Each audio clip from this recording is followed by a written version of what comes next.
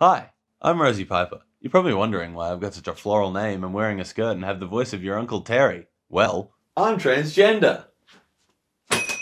Could you tell? So it should be noted that because I am transgender, anything you don't laugh at from this point will be considered a transphobic attack. I don't like bananas, and nor should you. Think about it. It's got the word nah in it twice. And bah. Like the whole word is essentially just an instruction on how you should react when you're offered one. Somebody go, hey, you want one of these? You go, bah, nah. Transitioning is hard. What? No. I never thought it was going to be that hard. I always thought it was actually going to be quite easy. Because my first exposure to any kind of gender transition was that scene in Mrs. Doubtfire. You know, the one where he walks in the room and goes, make me a woman. And it just fucking happens. You know, I thought it was going to be like that. You just call up Harvey Fierstein, quick montage later, boom, you got your kids back. But no, it's actually really difficult. It's like this endless onslaught of emotions, and then this. And yes, ultimately it is rewarding to live as your true self and everything like that, but that doesn't mean that there's not difficulties along the way. Not convinced? I'll tell you a story that illustrates my point. How weirdly long is my shower? One day I was sitting on the toilet, right? This very toilet. And suddenly everything in the room got like a little bit brighter. And then just in a split second, the ceiling light cover just hit me on the head. I remember thinking, what a potent metaphor for what gender transition is like. Because yes, there will be more light, but not without pain first. I call that story The Unbearable Lightness of Being on the Toilet. A joke, written by my nephew. I think drunks are a lot like baby giraffes, because they have long necks and they can barely walk. My brother-in-law's drinking again. I should call my sister. Luckily, my little light ordeal, I was ensconced in the safety of my own home. Had I been in public, it might not have been the same thing. Because trans people in public bathrooms is always a hugely contentious issue. Here's a quick tip if you need to tell which bathroom is the correct one for any person to go into. The one that they just went into, that's the correct one. But people are afraid of us being in the bathrooms. But people don't need to be afraid. We're like bugs. We're more scared of you than you are of us.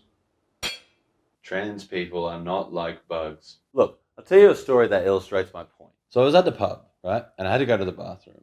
So I went to the women's bathroom because duh, right?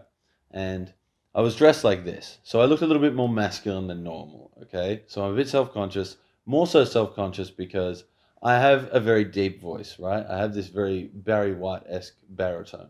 I can't walk down the street and hum because it attracts snakes. I'm like the Pied Piper of Redfern. Remember, because my surname is Piper, it's clever.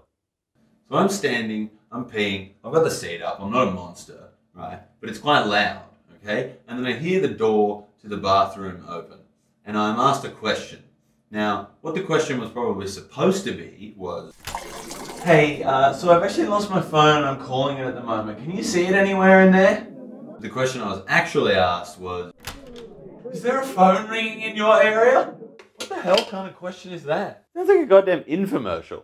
Is there a phone ringing in your area? Are you paying too much for your car insurance? Or like one of those late night sex lines.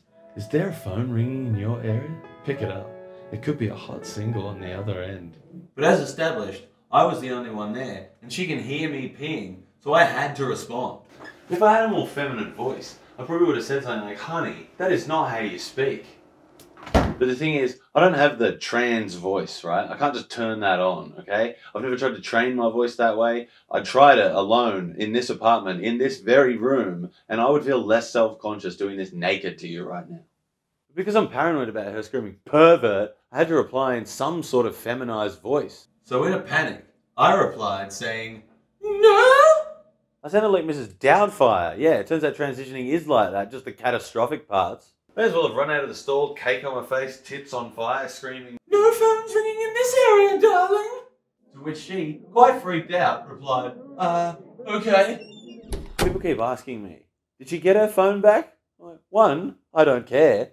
2, do you think she did, asking questions like that? And a woman who should have been chastised for her inability to ask a very simple question instead walked out free, and I was left there standing embarrassed and feeling like an absolute idiot. But all that happens, and then you want to tell us that you're more nervous about trans people being in the bathrooms than we are? No!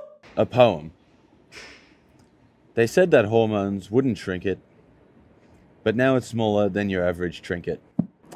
And that poem is called Peacock, or My Complicated Feelings About My Once Large Penis. So, now that you know the plight of trans people in the bathrooms, maybe next time you see us in there, come up and give us a pat on the back and say, hey, you're doing all right. Actually, don't do that at all. That would be bad.